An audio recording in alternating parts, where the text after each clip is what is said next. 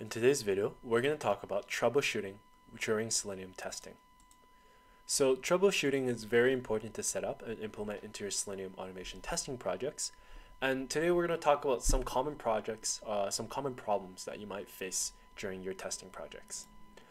So the first one is sometimes you're not able to start your web browser in your test, and this could be caused by a bunch of different reasons. Some very common reasons is number one, your system settings haven't been configured properly yet.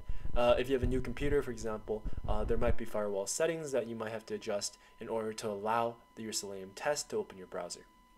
The second thing is incompatible browsers with Selenium version, and this can often happen when you have, for example, a newer version of your browser from an update, but you haven't updated your Selenium version yet, and your Selenium version isn't able to work with that browser anymore. And so ways to get around this is you can go to Maven and you can update your Selenium dependency in your pom.xml file in your project that way.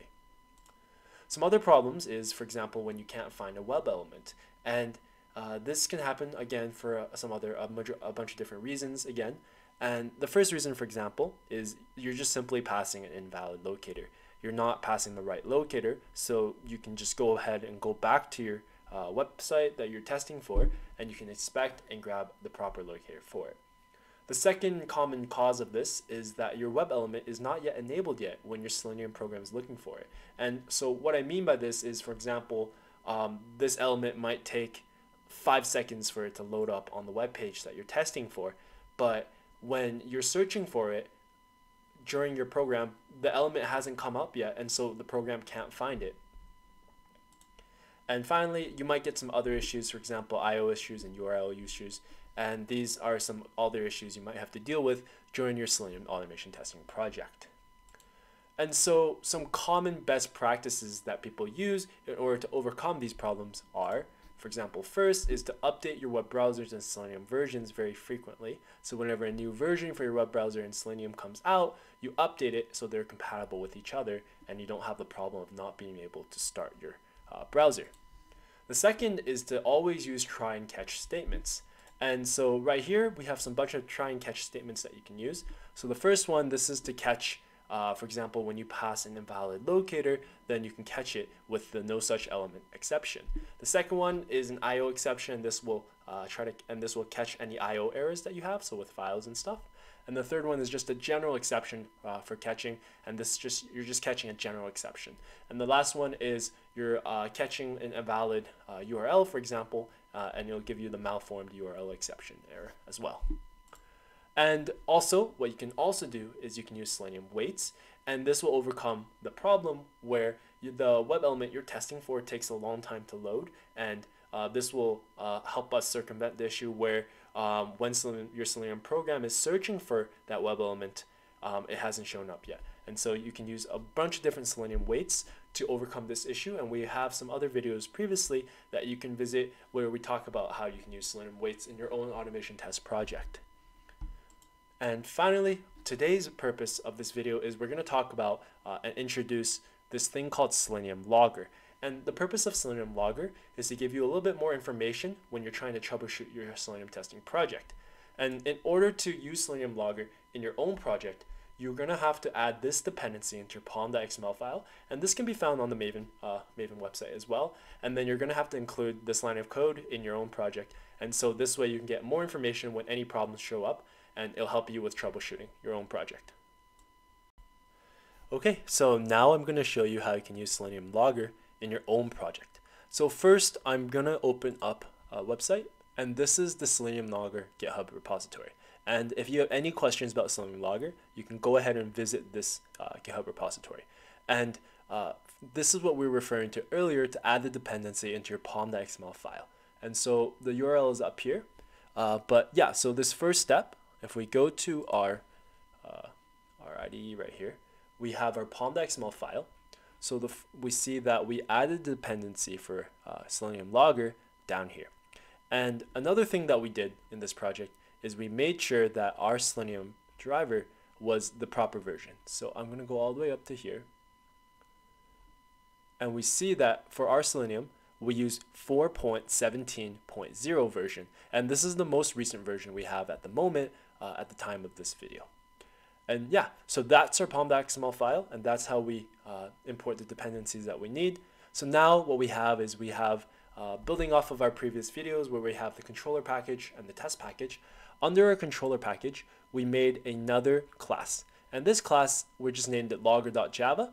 And in here, on the top right here, we imported a bunch of different things that we need from Logger. So right here, we see we imported Chrome driver logger, Edge driver logger, and Selenium logger. And this is just building off of some previous videos. This project just builds off of some previous videos. So if there's anything else that confuses you, go visit our channel. We have some other videos explaining how we built this project from scratch.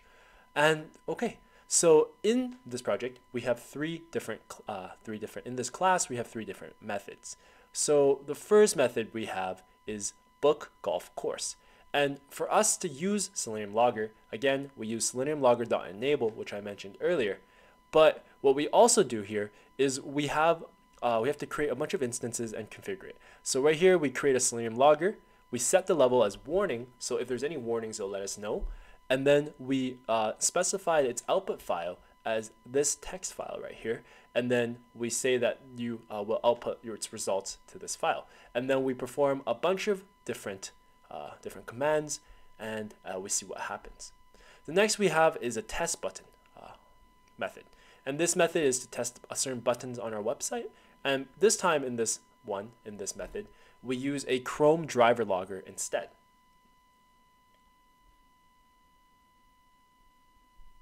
And for the Chrome driver logger, we see that right here, we are setting the instance for the Chrome driver logger. And then we use right here for Chrome driver logger all, and then we set the level right here as debug instead, and then we specify the output file here, and then we perform a bunch of actions for this button, test button method. For our final method, we use the search golf course method. And in this method, we see right here, we're using the Edge driver logger instead, and then we're specifying its instance right here. And then we use set level as debug as well, and then we have our output file right here. And then we go through a bunch of different commands so we can search for golf courses on the website that we're testing. And in order to test these three methods, we go to our test package, and we have this logger class now. And we see that we're testing for the three different methods in this class. So I'm going to go ahead and I'm going to run logger.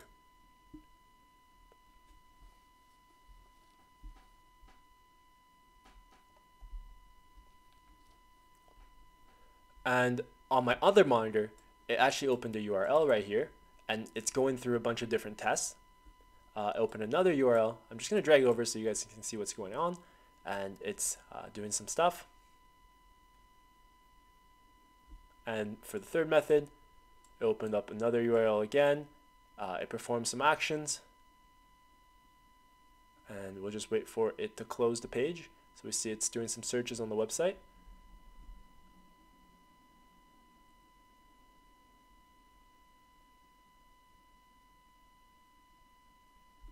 And yeah, so once that's done, you can go to the directory that you specified the output file to be in, and you can look at what you have. So for us, we have our Chrome driver.log, our Edge driver.log, and our selenium-log files. And if I just open it up, we can see what it looks like inside.